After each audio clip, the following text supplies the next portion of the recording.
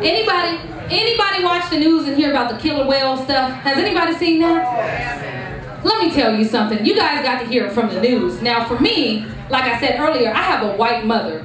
And sometimes she calls me with this white woman stuff, but clearly sometimes the black side of me will answer the phone and the conversation don't go the way she wanted to. I'm serious. She called me crying, "Oh my God, Kanisha, I can't believe he killed her." Now when she said that, I thought my sister's baby's dad had killed her, so I started crying. It's like, oh my God, what happened? She was like, down in San Diego, he killed her. And in the back of my mind, I'm like, well, how did they get to San Diego? Because she got a restraining order on him, so I'm confused at this point.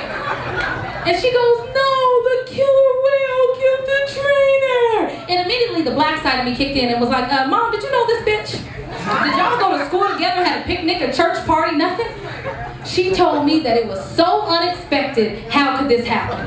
And I said, well, Mom, his first name is Killer. It's a clear indication of everything he's capable of. Think about it. If I went to the hood tonight and somebody was like, there go Killer Mike. Are you gonna go mess with Killer Mike?